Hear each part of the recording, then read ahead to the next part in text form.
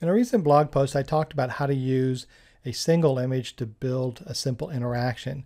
And here's an example of that. So I found this graphic here. What I typically look for places where I can have these content buckets. So for example, here's like a picture frame, a calendar, bookshelf, computer.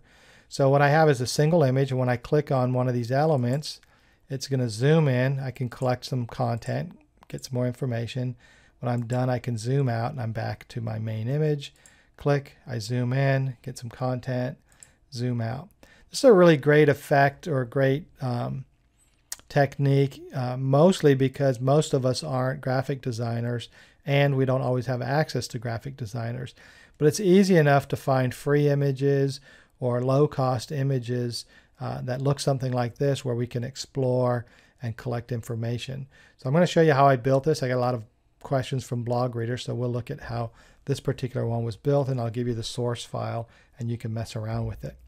So let's go ahead and get started. Now, I built this in Storyline. If you're using a different tool, the techniques are probably similar. You just have to figure out how to do it in the tool that you're using. So we're going to go to insert. Let's insert our picture. So I happen to find a picture that I liked. So it's a nice image for me. So what I want to do is take this image. I've got 4 sections, and each section is going to be clickable. Now, when we think about what's happening is I've got a section, I click, and I want it to zoom in, and then I want it to zoom out. The way I get it to zoom in and zoom out is by going to Insert and use the Zoom Region feature for Storyline. Now, what I have to do is I have to create a slide for each section, and the reason I need to do that is because this way I get better control of the zoom in and zoom out feature. So I know I'm going to have my menu slide, which we have here, and then I'm also going to have 4 additional slides.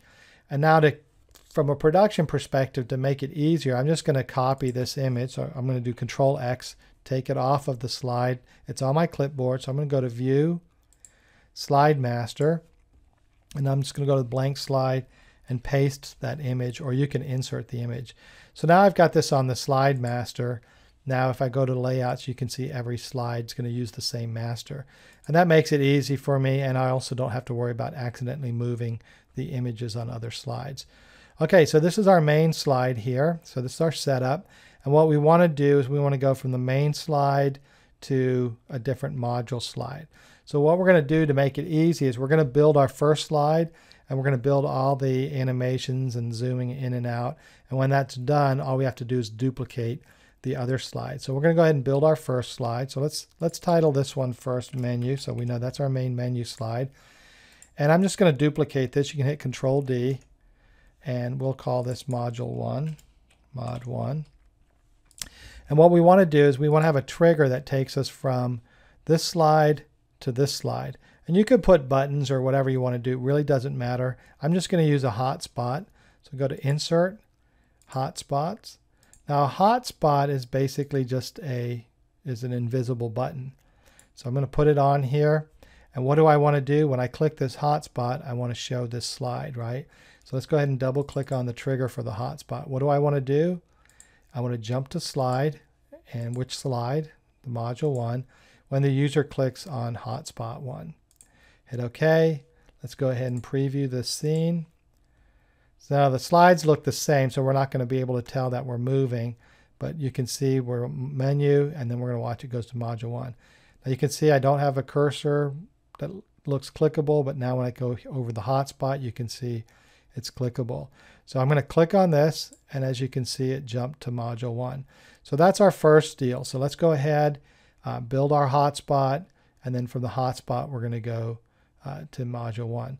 Now to speed things up, we're going to have 3 other hotspots. So let's just go ahead and duplicate this. I hit Control Shift and move it over. Let's not worry about our trigger. So hotspot 2, let's duplicate it again. Let's move it over. That's going to be hotspot 3. And then let's duplicate this and move it over. So we've got 4 hotspots. We don't need to worry about the triggers yet because we'll create the slides later. And then we're going to go ahead and duplicate the slides and do all that. So the next tutorial, what we're going to do is we're going to look at how to create the zoom in and zoom out effect.